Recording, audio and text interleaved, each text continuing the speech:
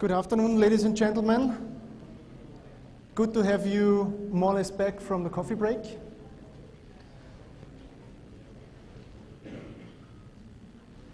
Good. Let's start. My name is Roland Wagner. I'm working at B&R in the department which is called Automation Academy. So my colleagues and me, we are responsible for the whole content of training and education, as well for our internal employees and also for our customers. I prepared for you a short agenda that you get an idea what I will talk about within the next couple of minutes. I will start with B&R the company, that you get an idea who is B&R, what are we doing, followed by our requirements for education and documentation. Then it's followed by workflow for recording and localization, and last but not least, the conclusion. B&R was founded in 1979 by Mr. Bernecker and Mr. Reiner. It's an Austrian company, and the both founders focused on the field of automation. So we are developing and producing hardware as well as software. So the software is used to program afterwards machines and to do also engineering. Our customers are so-called OEMs, Original Equipment Manufacturer. What does it mean? It means we sell our hardware to machine builders. A machine builder prepares a machine for filling, for example. He puts our hardware into a switching cabinet, and with the hardware, he is driving the machine, controlling, and also visualize the process, what is going on, and you can start and stop the machine via a visualization, for example. Then finally, he takes the machine and sells it to an end customer. And then, if you drink the next time a Coca-Cola or a Fanta, maybe you remember me, because Coca-Cola is an end customer of us.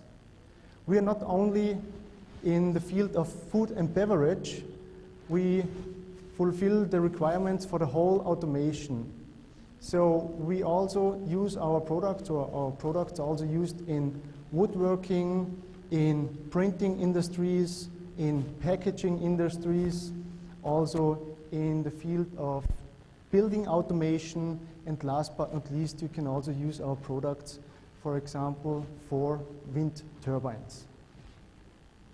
We are acting worldwide, so we have 168 offices in 68 countries, and all in all, we are more or less 2,400 employees worldwide. The headquarters is in Austria, and Austria is also the only location where we produce our hardware, and that's the reason why everything is made in Austria. I already told you that we are doing software solutions also, which you need for the hardware, for programming. And I would like to give you an idea which tools we use and what is specific for these tools. So we do not focus on the SAP part. We do more or less everything, but we do not work with SAP in this field. So we have own created software. So this software is developed by B&R internally. It's called Automation Studio. We also use software from third parties, which we use for the engineering for the engineering of the machine, which is, for example, MATLAB Simulink, or also Servosoft is used by B&R. What is the link between this software, between these programs? The content is quite technical, it's very technical. Then the functionality is very complex, because each software has a lot of functionality within the program. Also important and interesting are the different user groups. I already explained to you that we're acting worldwide. So it means we have operators which are sitting somewhere in the east, So in China, wherever, also in the West, in the US, in Scandinavia, in the northern part of Europe, or in South Africa. We already heard today that it's also a big difference in the way how somebody learns, depending on his edge. So it means we also have to focus on all ages, starting from people which just finished their studies, and also people are using the software which are already working over 30, 40 years for the company, and they also use the software. Good. In the past, we went the way that we were using so-called training manuals. So this should help the operator to get an idea how the software is working. So you can imagine that there is a lot of written stuff in there, and you can also find a lot of pictures in there. So a lot of screenshots to get an idea where to click and what happens if I click or if I take the wrong button. Good. Software has the problem that it's changing. So at least each year you get a new software version, and then you have to do all the work again. In our case, we had to do the screenshots for all the software again, and again. Then it's also the next part, the language, because the software is available in German language as well as in English language, and further on also in some other languages like French. So this brought us somewhere where we said, okay, with our training manuals and the screenshots, we are not able anymore to work in an efficient way. So we were looking for some software tools which supports us. First of all, we had to figure out what are our requirements. So for us, it was very clear it has to be something which is going in the direction of, let's call it, a video. So we need to do recordings of the software which we are using. The next point is to adjust the content. So we should be able to influence the content which is in the software. It should be also flexible, which means the content which we created should be arranged in a way how we like or how we think that it's the best for our users. And a very, very, very important point for us, the localization. So that we have an easy workflow to get our German content to a language, South Korean, Chinese, English, whatever is needed. Yeah, we should not forget about the administration. Administration is also very important. If you have a lot of different content with different languages, it's also a must to have a good administration of this content. And we should not forget about the operator, so the content should be easy to use for the operator. What could be now the solution? The first for us was, okay, it's clear, for sure, it's a video. We take something, take a video, and that's it. Good, by starting with this, we very soon, or very early, got the first problems. Because in this section, we do not fulfill our requirements, what we have in our field. Also, with the localization, it's not so easy to translate the content which is in these recordings. So we were looking for some other tools. And finally, for us, the solution is, that's why we are here, the TT Knowledge Force. So for us, this fulfills to 100% our requirements. Good. I would like to give you an idea how the workflow within our company is to get a recording. So from the beginning phase to the end phase. We have 3 phases. We are starting with the preparation. We go on with the recording. And finally, we have then the release of the material and before the translation. During the preparation part, we have to be careful because we have to answer some questions before we can really start with the recording. It's important to know what are our expectations. Who is our target group? Is it a service engineer? Is it maybe a high graduated IT engineer? Then the next part is, what is the content? So which content do we want to show to our group? When this is done, we start with the next part, which we also count to preparation. We do a storyboard. So we were also forced by TTS that we prepare in a good way to know already in before what we want to record finally. For sure, we didn't listen to TTS, so we started by ourselves. We did recordings, and finally, the work afterwards was so heavy that we believe to TTS and started to do so-called storyboards. So we are doing nothing else than taking pictures, screenshots of the process which we want to record, to have an idea, to know which buttons are pressed in which way and what is the result. And finally, we have to take the decision which templates are we using. So are the already available templates enough for us? Can we reuse them, or do we have to adjust them? Yeah, this was then the part which takes more or less this amount of work. And then let's get to the easier part, which we already saw in the live demonstration. This is the recording part. So we start the software, we start the recording, we edit the content as we need, and finally, here it's called create courses, create lessons. So we put together recordings which have the same content to one group, that the operator knows, okay, what is the topic, what is the content of this group.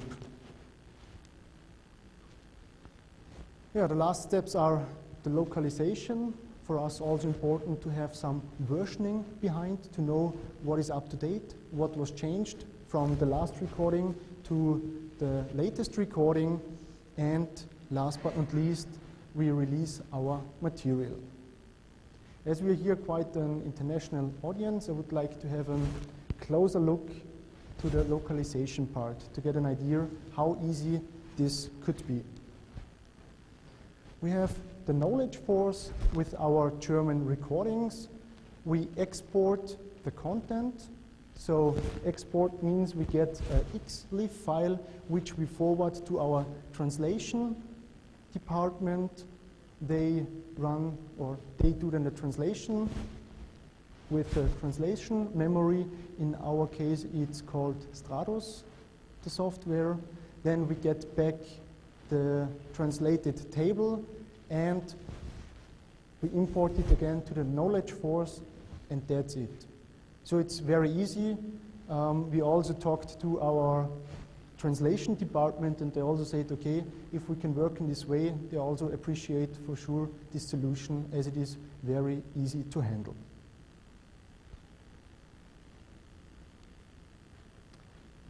Here I prepared for you 3 examples how we are using the recordings within B&R.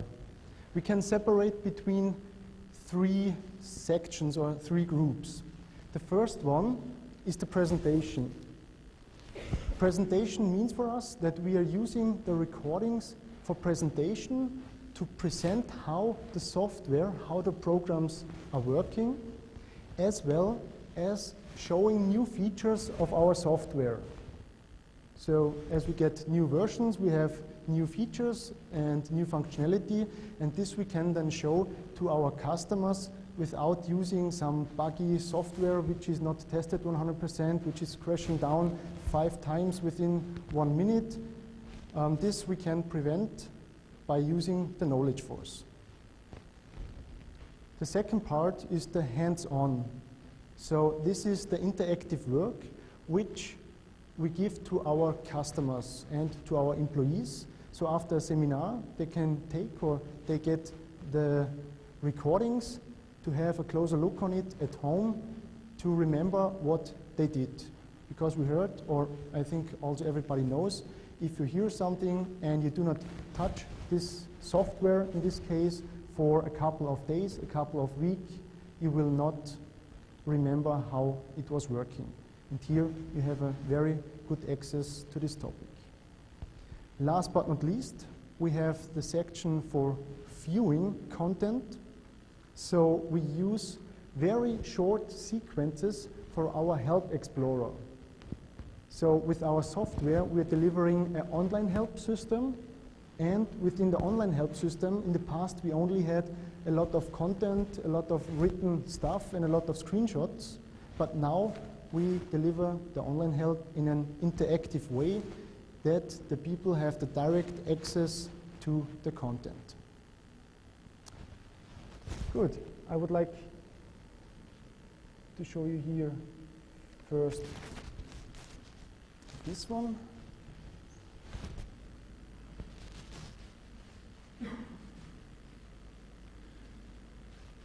I'm not sure if you can read this. I can't read it, to be honest. This is from our South Korean office. So this is a translated recording, and it was translated in a way like I've explained to you just before. I will change here the presentation mode. I hope that it's this one, or I guess it's this one, and then you can see how the software is working. So this is our own developed software, which is called Automation Studio. And here, in this case, we are preparing hardware. So we're inserting the hardware for the machine. Yeah, if you could read the language, for sure, you can see that you have to do now a right click and to say then insert via left click and to choose the corresponding hardware for the machine. Via drag, scroll down and choose then finally the hardware. Yeah, it's quite nice for presenting. So I really like to do this during my seminars because then I make 100% sure that I stay on my red line, so on the content, on the topic which I want to present. Because if I don't have these recordings, it's quite dangerous to lose the line.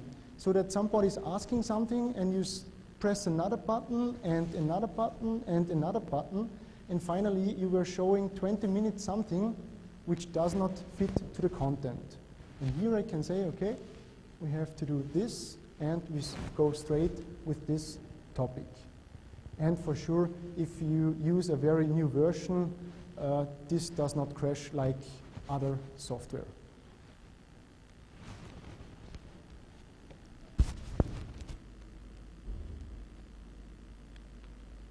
So what means hands-on? This is now a language which you will also not understand, but at least me and some others in the audience, because it's German. And here we did it in a very interactive way. So you go around in these recordings, and there are a lot of hotspots in there and links within recordings. So you even do not recognize that you're still in the recording. What does it mean? Let's see. I do here, I take this part. So this is now a third-party software, and this third-party software is used to calculate the drive chain. So with this software, you choose the right motor, the right gearbox for your mechanics, for your machine. So here we go on. And you can see the software looks different to the one which I was using before. And now I'm working in an interactive way. Oh, okay. The keyboard is different to mine. I'm sorry. So maybe I will go here to the presentation mode again before I look for the right letters. So we can see now here that this is, first of all, different to SAP, different to Office, different to Automation Studio, and even here it's working in the same way like with the other software.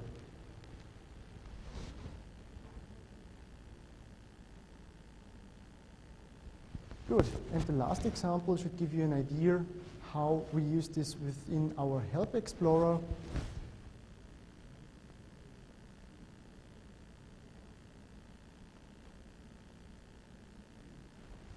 So this was done by our colleagues from the US. They prepared a new software and they show with this recording how this is used in the right way.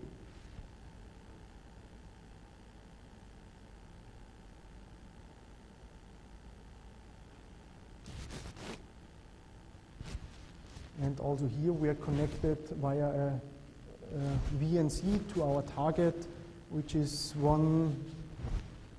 the next step. And yeah, it's also working in this case in a really good way.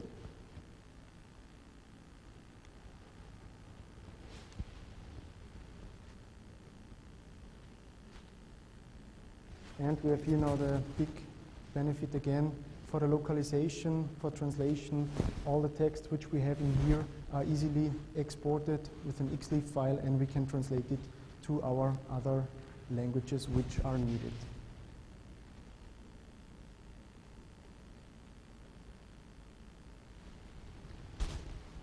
Yeah, that's basically how we are working, how we are acting within BNR. I would like to give you a short idea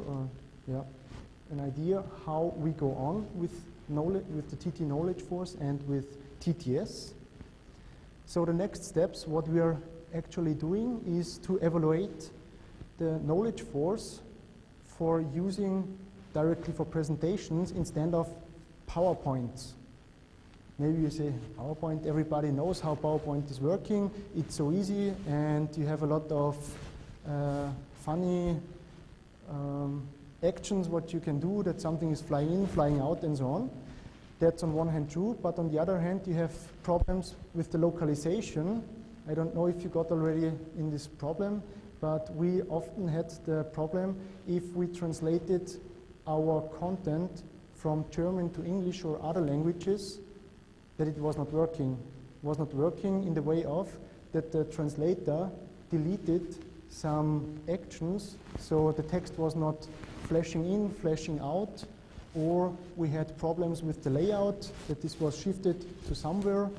Also, before, when we prepared this presentation in the morning, we could see with a different language on the notebook, on the Office, the layout looks different. Good, and as we have now more and more and more content, we want, or we have to organize, to administrate this in a good way, which means we're looking now for an LMS, for a learning management system, to provide for our employees and also for our customers the content in a good way, that they have a big benefit, or that they can use it in a good way.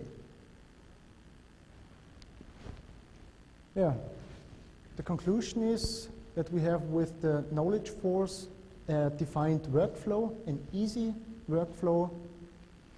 We have the benefit of the reusability, so if we go for a new version, we can use the nice feature of the re-recording, which we have seen in before. Then the different player modes I've shown to you just before, so that you can work directly interactive on the recording, or you just use it for presentation. And last but not least, there would be the film modus, where the whole content, where the recording is just like a film shown. And the easy integration to web-based solutions is also important for us, because then you are very flexible and you don't need any other, or not a lot of other software products to share your knowledge or to share the content with other guys. So for the moment, we have a platform, or we have a web link where our employees can log on and do the recordings, but now as it becomes bigger and bigger, we have to change to a learn management system. Yeah, last but not least, from our point of view, it's very important to do the education in this way, in a visual way, because about 65% of content which gets to the brain, more or less, is transferred on the visual way. And the interactive part makes it much more interesting than just reading books, for example. Good. Are there any questions from your side?